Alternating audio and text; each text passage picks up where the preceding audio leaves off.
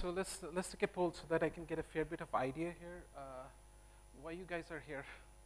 I mean, who you guys are into big data, or who is writing big data jobs in their? That's their day job. Who are okay? Okay, so others are here just because they are curious. That actually makes a lot of sense because I'm also along with you guys. My experience mainly has been building distributed applications. I work for a company called TypeSafe. That's mainly what I've done. Played with Scala, Akka, Play framework for a little bit.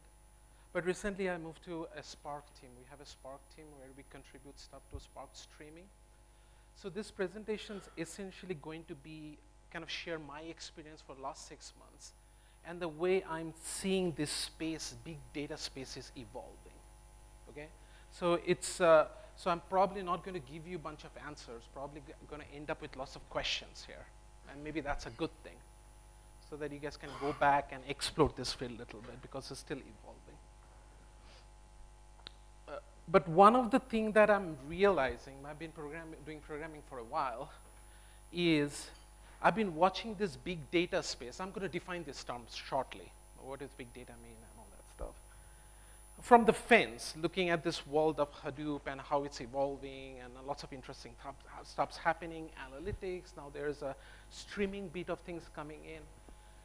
And as a programmer, realizing the types of problem the business is solving, because most of the technology changes cannot be driven by, typically gets driven by business requirements, is as a programmers, for the folks we haven't raised the hand yet, it's becoming very, very critical skill to have to at least understand how this space or how to work with this large amount of data.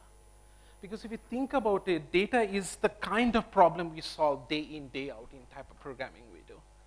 What is changing is essentially the sheer amount of data that we have to handle here, or the way the data is getting produced.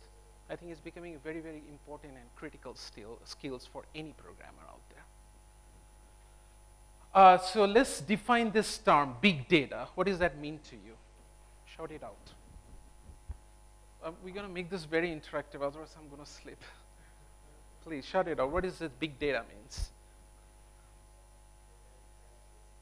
Data is what? High-rated data. Okay, what else? Unorganized. Unstructured, unorganized, okay?